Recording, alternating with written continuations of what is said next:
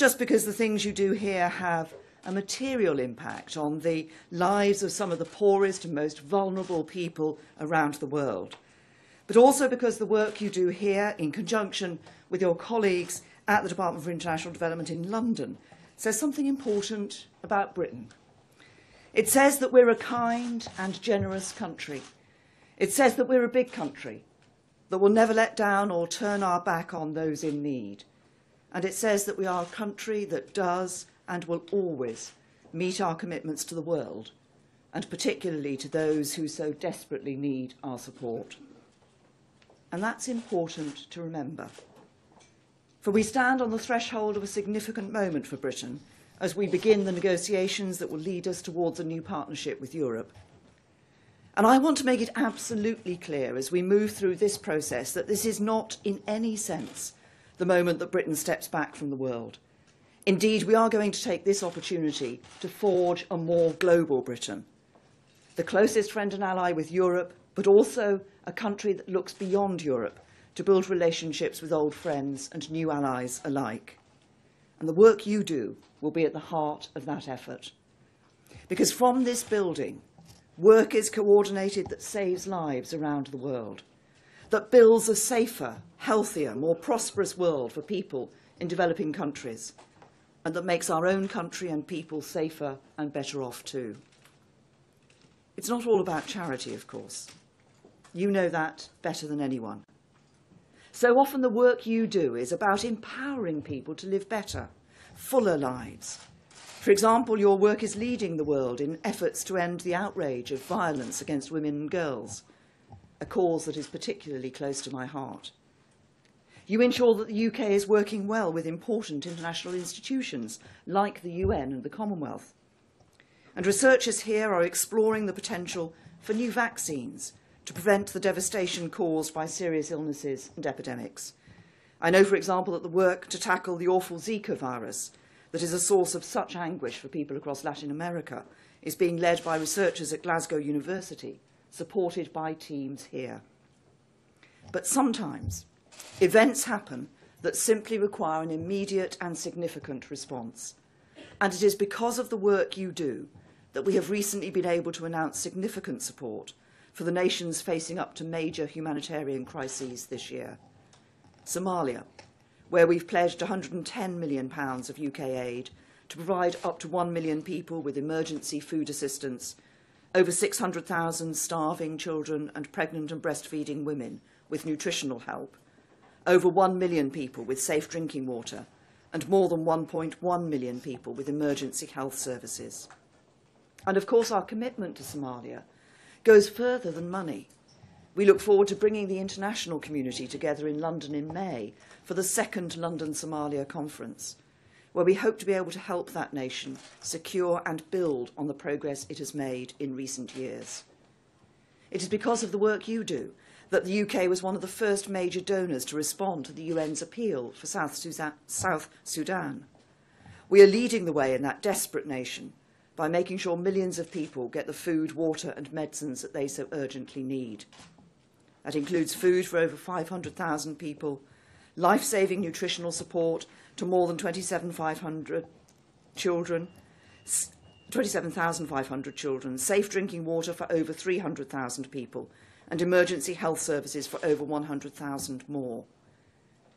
And it's because of the work that you do that the UK is able to lead the way in helping countries elsewhere in the region, in Uganda and Ethiopia, and in Kenya, where the Hunger Safety Net programme aims to reduce poverty and hunger in the short term, and to build economic resilience for the most vulnerable people in the poorest parts of the country. And that is the best way to give them a sustainable long-term route out of poverty. Across Africa, vulnerable men, women and children are being helped by initiatives and projects that come with a simple badge of hope, a badge that says UK aid. And the same goes for other parts of the world too. Wherever people are in need, that same badge of hope appears. The UK is at the forefront of the response to the Syria crisis, with life-saving humanitarian support reaching millions of people inside Syria and in neighbouring countries. In 2016, The UK was the third largest bilateral contributor to the humanitarian response in Syria, and the second largest overall since the start of the response in 2012. We've pledged more than £2.3 billion to support those affected by the conflict, our largest ever response to a single humanitarian crisis. That is a record of which we can all be proud. And because we're a country that does not duck our responsibilities, let us remember the amazing work being done in Afghanistan today. One of the legacies of years of conflict in that country is the deadly phenomenon of landmines that still lie strewn across hundreds of acres of that land. But thanks to UK aid, and in particular thanks to the work of organisations such as the Halo Trust that has its headquarters right here in Scotland, almost 100 square kilometres of contaminated land has been cleared, and around 500,000 people have benefited as a result. We will continue with that work and continue to support Afghanistan's security, because that is in the interests of Afghanistan and in the interests of Britain too. UK aid is a badge of hope for so many around the world, and I hope that everyone here feels proud to be able to play their part in bringing light where there is darkness and hope where there is despair. But that badge, UK aid, says something else.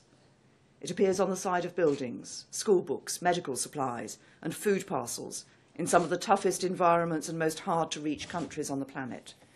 And it says this, that when this great union of nations, England, Scotland, Wales and Northern Ireland, sets its mind on something and works together with determination, we are an unstoppable force.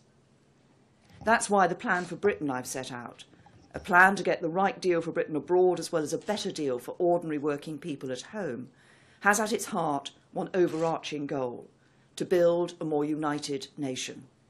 Because I believe when we work together, there is no limit to what we can do. A more united nation means working actively to bring people and communities together by promoting policies which support integration and social cohesion. In Scotland, Wales and Northern Ireland, that means fully respecting and indeed strengthening the devolution settlements, but never allowing our union to become looser and weaker or our people to drift apart.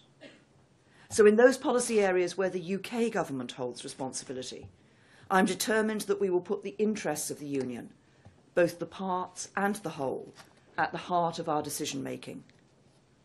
International development is a prime example of that, and your work here, on behalf of your fellow citizens across the United Kingdom, has a huge impact. Indeed, the work we do as a United Kingdom on the world stage makes an eloquent case for our union as a whole. It is about the values we share in our family of nations. Values of freedom of speech, democracy, respect for human rights, the rule of law. This proud, shared heritage provides the bedrock of our lives together in the UK. And on that foundation, we have built a country where we share the challenges that we face and bring all the expertise, ingenuity and goodwill we share across this union to bear to tackle them. That allows us to do amazing things, like the life-saving work which is led from this building. So as Britain leaves the European Union, and we forge a new role for ourselves in the world, the strength and stability of our union will become even more important, not just for the good that standing together brings to our own people here at home, but also for the good we can do together in the world as a global Britain, a force for good, helping to build a better future for everyone. So as we look to that future and as we face this great national moment together, I hope you will continue to play your part in the great national effort we need to build the stronger Britain, the fairer Britain, the more outward-looking Britain, and the more united Britain that I'm determined we should be once we emerge from this period of national change. Because as you prove every day through the work you do, and as some of the most vulnerable people in some of the most desperate conditions around the world can attest, this United Kingdom and the values at its heart is one of the greatest forces for good in the world today. And when we work together and set our sights on a task, we really are an unstoppable force. Thank you.